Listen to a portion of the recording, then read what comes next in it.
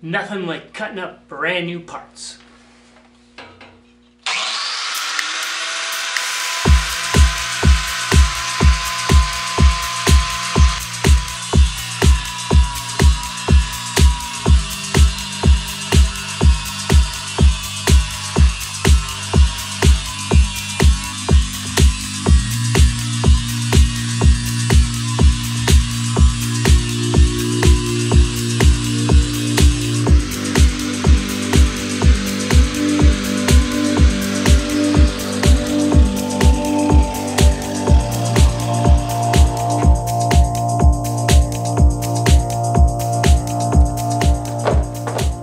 Be able to clean that up real nice. Just gonna get the radiator back in the car. Now I can mount it all the way over and see where this has got to go. Shorten it up or get a new tube made, and then weld it back on. I probably won't do that for a while. I'm gonna concentrate on getting a bracket to mount the fan to this and get this mounted where it needs to be.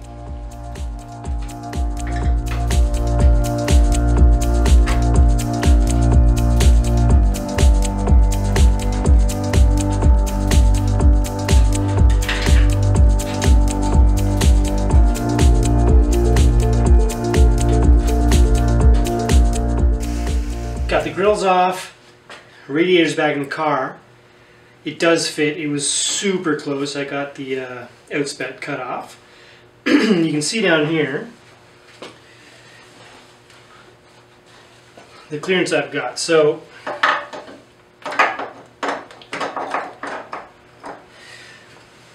with the cut and just a slightly different angle, it fits. But I'm gonna have to take maybe 10 millimeters off of this just to get it to line up well. So I'd like to have it sitting just like that. You can see that it's just this cover on top of the frame rail that's making it so this rad won't fit. So shouldn't be a big deal. Right now the radiator is bolted in with two of the fasteners that it uses. On the other side it has, the holes don't line up, so I'll just have to slot those holes. The nice thing is these holes are already slotted, so I'll just do the same slots on the other side.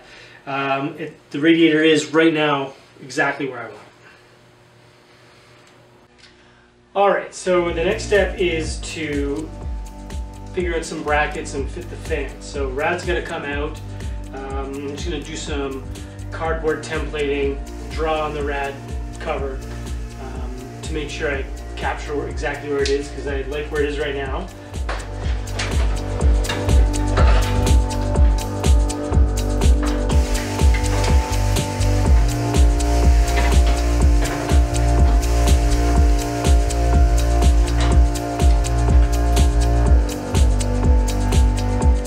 So I think I know what I'm going to do. I'm going to make a couple of side adapter plates off of the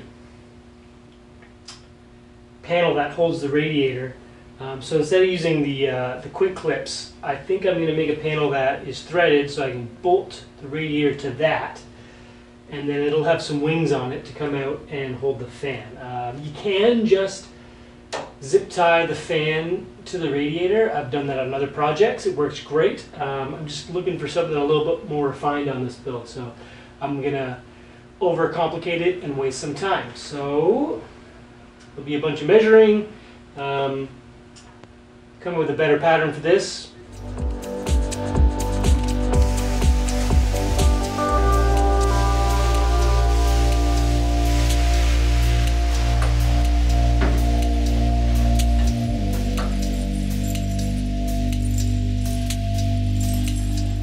Okay, so on location at my mom's garage, gonna do some welding.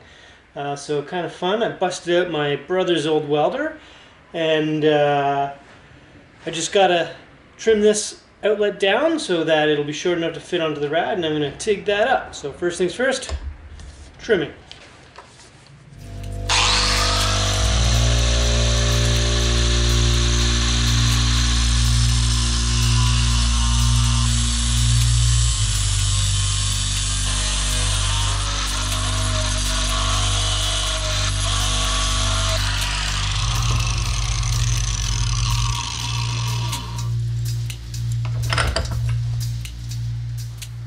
Looks good. Just clean that up a bit and be ready to go on to the rad. Okay, so it's been a solid 4 or 5 years since I've done any kind of significant welding. At the very least today I'm going to try to get this stuck together so I can see if it fits in the car real nice. Yeah, so we'll see. I'm going to get this from standing position, which is not the best idea.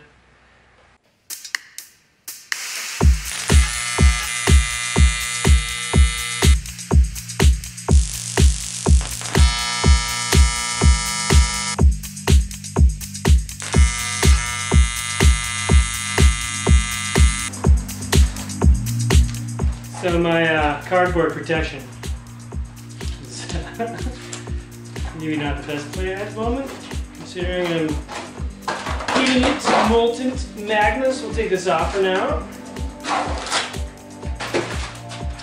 So I'll put myself on fire.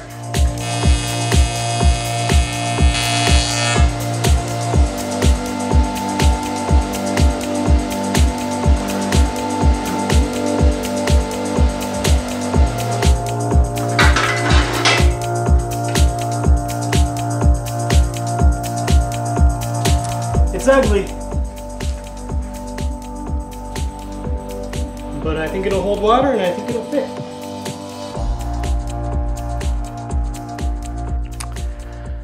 Back in my garage now, I have been able to get the radiator to fit. It took some work. The change that I did on the outspout still didn't do everything I needed to do. So I've ended up having to grind this back here because this little piece here, because it's a square connection, was hitting the cradle of the car. So on top of moving this in, I've had to grind that off. So I mean, it would be best to have a radius there, but it's be a really tight radius. So what I'm going to do is get this so that it fits, which it does now, and then I'll grind it back a little bit further, and from there I'll just put a little patch in it so it fits without hitting the cradle, because it was fouled up hard against that.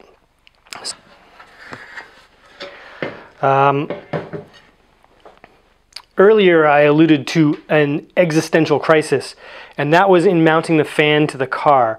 When you buy your fan, they usually come with a bunch of little plastic clips and some zip ties, and you can zip tie your fan right onto the radiator, and that's okay. But I wanted to do something a little bit special. So busted out some cardboard and some templates, and I went up doing some different ideas here to get this mounted up. So the idea was to make a clip that not only held the rad in place, but also held the fan onto the rad, and one nice bracket. Kind of go for a factory look. So the original thought was just to bend up some sheet metal, plasma cut it out, bend it out, but I didn't think it was going to look all that great, and I've had some ideas to do some 3D printing, some professional grade 3D printing. So you can see here I sketched it up, which ended up turning into these brackets here, which look pretty cool. I got honeycomb there because honeycomb always looks cool. And then test fit it with these cardboard templates. And then we ended up going full out and making the prints. So I ended up with these parts here, which turned out, in my opinion, great. So this is multi-jet fusion print. Basically it's a spray. Each layer is sprayed on there. I don't know too much about it, but I know that the result is amazing. It's a 100% fill. Looks really great. The texture is amazing. I'll do some close-ups of that. And it's nylon. Should be good up to the temperatures I need for the radiator. So, I mean, worst case scenario, it doesn't work, and we just keep modifying it. So, what happens now?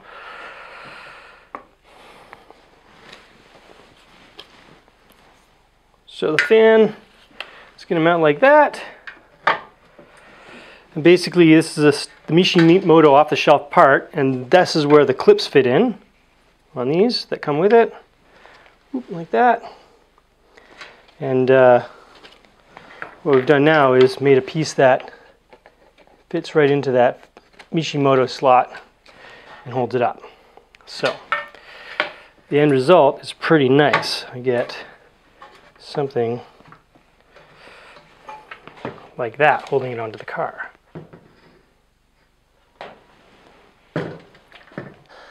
Okay, so I've got the fan, and right now it's configured for a pull draft. You can't just reverse the current. You want to flip the blade around for a pusher config so that the blades are operating efficiently. So it's just a matter of popping this nut off, flipping around. Looks like 8 millimeters. It's going to do the trick.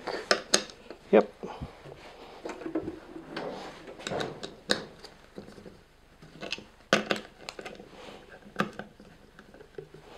Easy does it.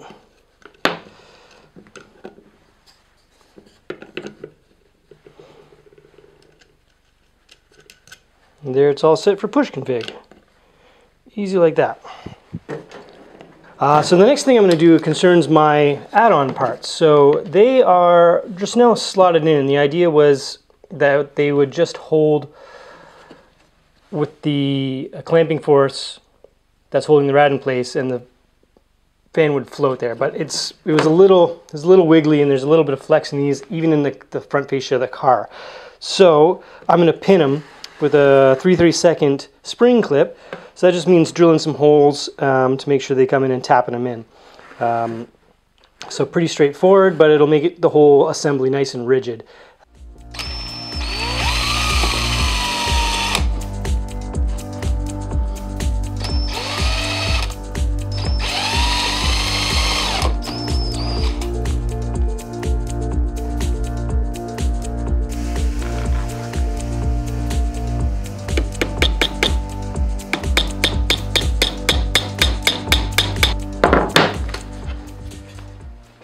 All right, there we go. That is pretty strong. I'm digging that. So pull the rad back up and show you how it all goes together. So again, the idea is here. This is going to sit up against the front wall of the car. So that'll be there, and this sandwich is around it. And then I got some fancy little hardware bits, just a countersunk screw holder and some decent hardware to hold that up. So it looks fairly factory, and the idea is it's going to clamp all together.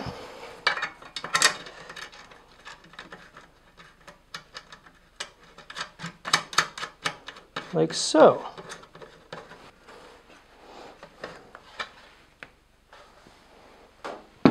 And there we go.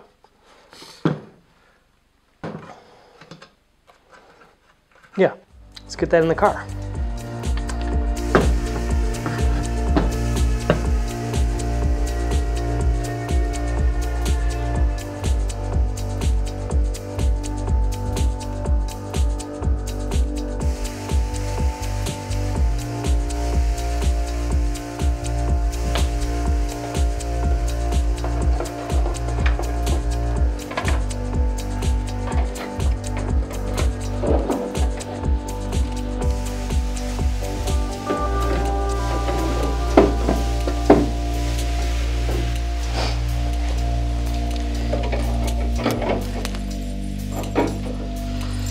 Everything looks good.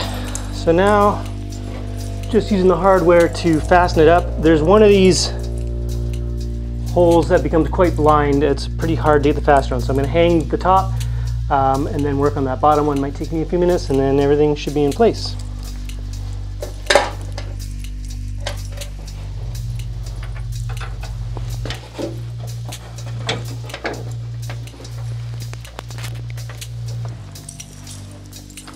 Yep, all right, that looks amazing. So that's the first time I've had it all together, finger tight, with the pins in. It is nice and stable. I'm thrilled with that. I think it was worth the effort to do the 3D printed brackets, and I think it's going to set the tone for some other stuff on my build. I can do a lot of the Delorto fitment of the air horns and the throttle linkages. Instead of spending hours machining parts, I can just send them away, get them mailed to me, and off I go. So, yeah, it's pretty slick. See if I can get a battery out here and make the fan go.